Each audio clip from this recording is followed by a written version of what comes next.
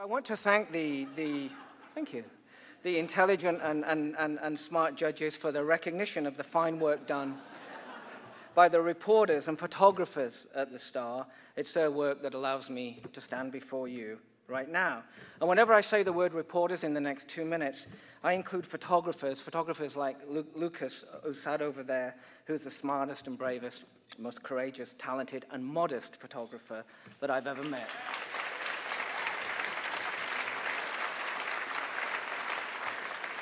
As an editor, I am lucky, and Star journalists are lucky, and our readers are lucky, and Toronto is lucky that the Star is run by John Cruikshank and John Hondrick, who are two businessmen.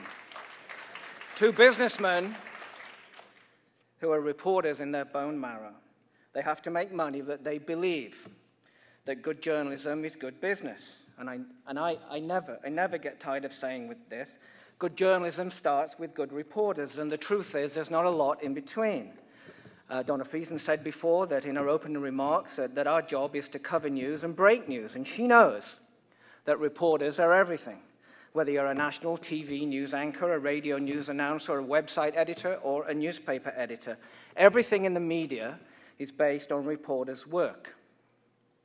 You can have all the stealing of other people's reporting by the Huffington Post and her friends, and some of that's okay.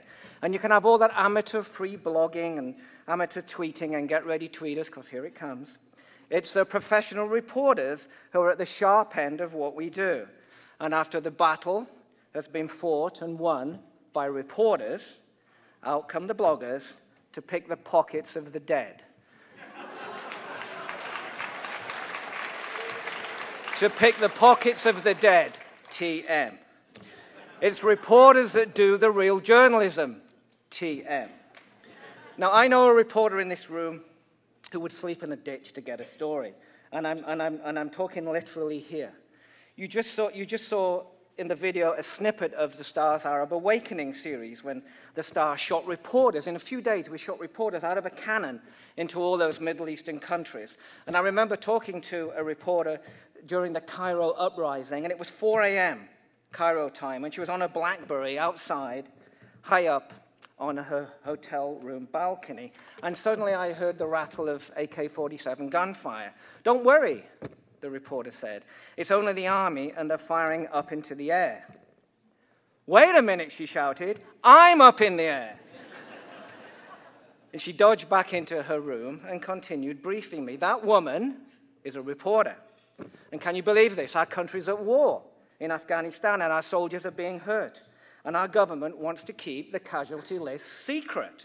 Keep our casualty list secret.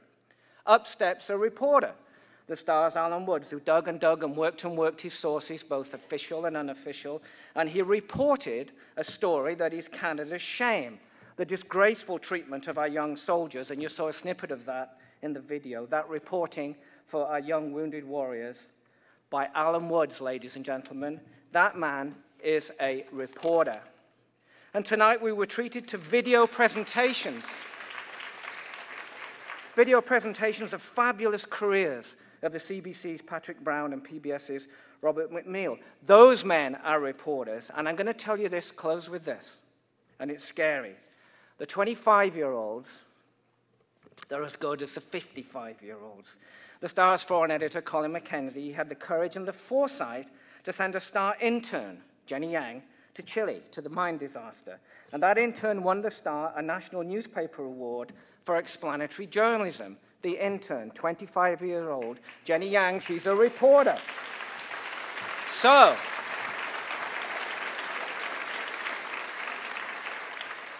if there are any reporters here tonight, Metroland, CTV, CBC, Global, National Post, Globe and Mail, Toronto Star, it doesn't matter which news organization, I'm going to the bar. If you're a reporter, I would like to buy you a drink.